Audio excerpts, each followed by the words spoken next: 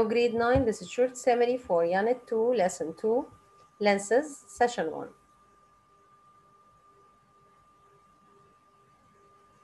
What is a lens? Lens is a transparent medium that refracts the light, and it's limited with two spherical surfaces. Light refraction, as you see here, is the change of the light path when it travels from one transparent medium, such as the air here, and to another transparent medium, such as water. And these two transparent mediums have different optical density. Uses of lenses. Number 1, they are used in medical eyeglasses, either for reading or for walking. Number 2, in telescope to form enlarged and near images for celestial bodies. Number 3, it's used in microscopes to form magnified images for tiny bodies that can be seen by the naked eyes. Number 4, used in binoculars to see far objects. And finally, it's used in magnifier lens to see small, tiny parts. Types of lenses. Number 1, convex lens. It's called the converging lens. It's a transparent optical piece which is thick at its center and less thickness at the tips. Concave lens is a transparent optical piece which is thin at its center and more thickness at the tips. Give reason. Convex lens is called converging lens, as it collects light rays falling on it. Concave lens is called diverging lens. Give reason, as it separates light rays falling on it.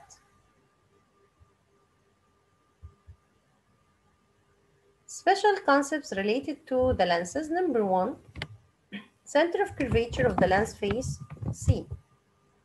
The center of curvature is the center of the sphere where this face is a part of it. Each lens has two centers of curvature.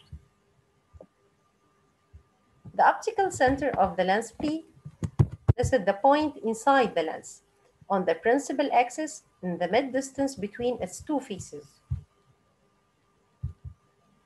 Radius of curvature, this line shows the radius of curvature. It's the half diameter of the sphere where this face is the part of it.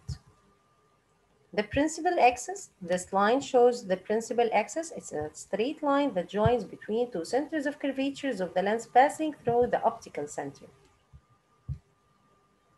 Each lens has only one principal axis.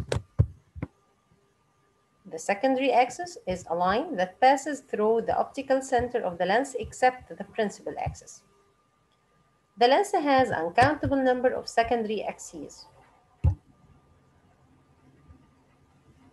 Number 6, the focus of the lens, F, or it's called principal focus. It's the point, as you see here, this point of collection of the refracted light rays. Of course, this is in the case of convex lens, or their extensions in the case of concave lens. In the case of convex lens, as you see here, because we can receive this focus on a screen, so this focus is called real focus. And in the case of the concave lens, we can't receive this focus on a screen, so it's called virtual focus. The lens has two focuses. Number 7, the focal length of the lens. It's the distance between the focus and the optical center. This distance shows the focal length of the lens. The relation between the focal length and the radius, the focal length equals half radius. The lens has two centers of curvatures. Give reason, because it has two spherical surfaces. Exercise 1. What happens when a beam of light rays parallel to the principal axis falls on the surface of convex lens and that of concave lens?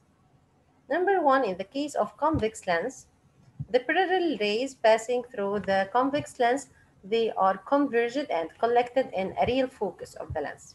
In the case of concave lens, the parallel rays passes through the concave lens, they will diverge and their extensions are collected in a virtual focus.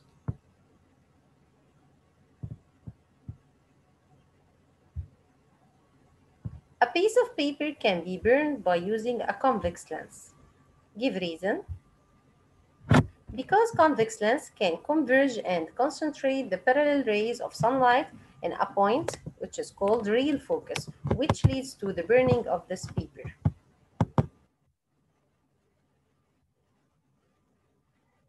Which of the opposite lenses has a larger focal length and why?